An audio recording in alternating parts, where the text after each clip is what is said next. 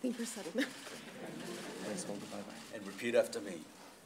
I, Michelle Wu, I, Michelle Wu, do solemnly swear do solemnly swear that I will bear true faith and allegiance that I will bear true faith and allegiance to the Commonwealth of Massachusetts to the Commonwealth of Massachusetts and will support the Constitution thereof, and will support the Constitution thereof. so help me God. So help me God.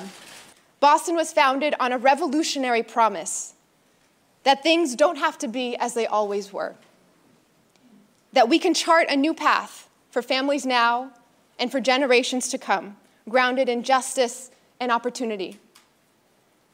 And we can take steps to raise us all up to that promise together.